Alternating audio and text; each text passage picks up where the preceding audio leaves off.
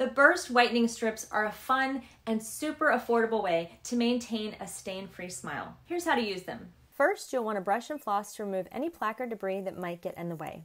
We recommend a fluoride-free toothpaste or plain water this round. Also, wash and dry your hands before putting them in your mouth. In each box, you'll find 10 foil packages. That's enough for a full 7-day treatment, plus 3 bonus packets that I'll tell you about in just a bit.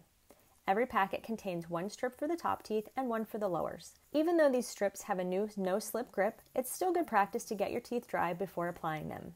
Gently peel back the upper strip away from its plastic and apply the sticky surface against your teeth.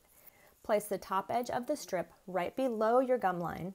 Wrap the other half around the edges of your teeth toward the inside of your mouth for the best hold. Repeat this process on the lower teeth and set a timer for just 15 minutes.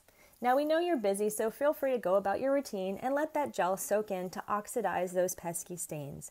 Just refrain from eating or drinking anything during this time. When it's time to remove the whitening strips, throw them away and brush your teeth gently to remove any excess gel. Repeat this process for 7 days in a row for best results. Now remember, you can save those bonus strips for another time when you need a quick touch-up prior to your next shipment. Happy whitening!